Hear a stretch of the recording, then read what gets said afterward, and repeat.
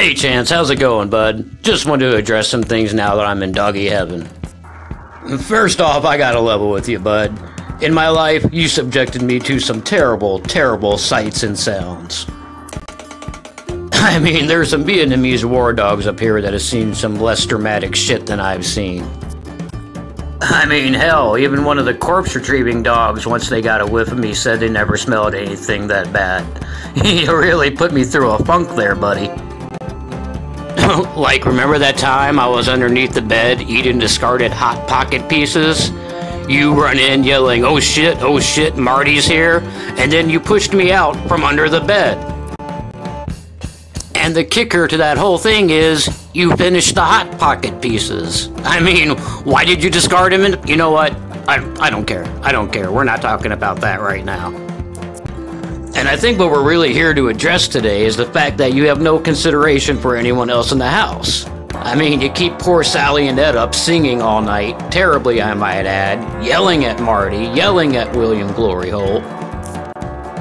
You yell at Kate, you yell at everybody. You know, for somebody who jacks off as much as you do, you'd think you'd be a little bit more calm there, bud. And that's another thing I'd like to address. What did your poor dick ever do to you? I mean, you beat that thing like it owes you fucking money or something, man. You need to find a new hobby, bud. Seriously. You're embarrassing me up here. You know, all the other dogs saw your Jamaican talking dog bit you made me do with that terrible accent. I mean, it didn't even sound like a Jamaican accent. It sounded like a handicapped bayou worker that just got hit in the head with a fucking hammer, man. I mean, you didn't even plan out any dialogue. You just shot and made random shit up as I walked around. And that's another thing. Why would you make me a Jamaican dog when you're obviously a racist? I mean, it makes no sense, the redundancy that flows through your veins, my man. And I gotta be honest, it feels good to be able to finally get this off my chest and say the things that I could not say in life.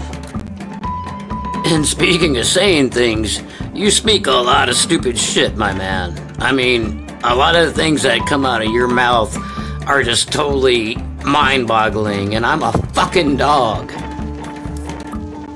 Either way, I digress. I mean, one day you're gonna be a race car driver, the next day you're gonna be a boxer, the day after that you're gonna be an astronaut, then perhaps a fireman.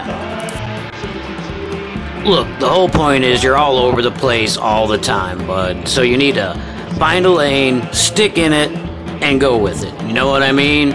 Just have a commitment to something that lasts more than 50 seconds. And that's coming from someone who lived their life in dog years, for shit's sake, Chance. I mean, come on, man.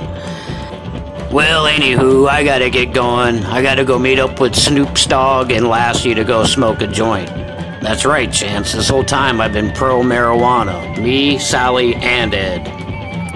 In fact, there'd be times where Ed would say, hey, Sally, put a gummy in his Hot Pocket. And I'd be like, no, put two in. Let's have a nice chilled night tonight. Well, anyway, I got a motor, so later, take